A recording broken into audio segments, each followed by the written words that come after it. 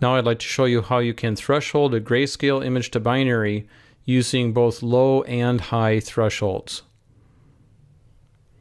Here I have my original color image. I'm interested in creating a binary image that is solely based on the hue of the image. I'd like to have that green eraser be the only thing remaining in the image. Let's look right here. I've extracted the hue plane, and evidently the hue values kind of range in that zone of about 80 to 100 or thereabouts.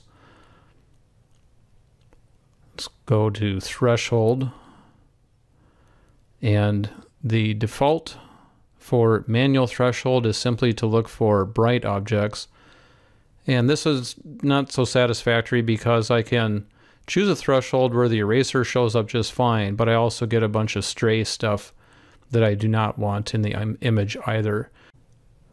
We really need to engage a second threshold in order to be able to distinguish that range of gray levels. So we say look for gray objects, and this brings up two sliders to work with. And initially might just start looking at that range of about 80 to 100 that we had observed earlier by looking at the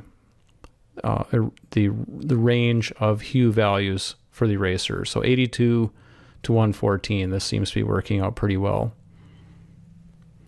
Now we see that the eraser shows up quite nicely. There's a little bit of leftover showing up from the logo in the cup, but we can deal with that using some advanced morphology techniques to do particle filtering later.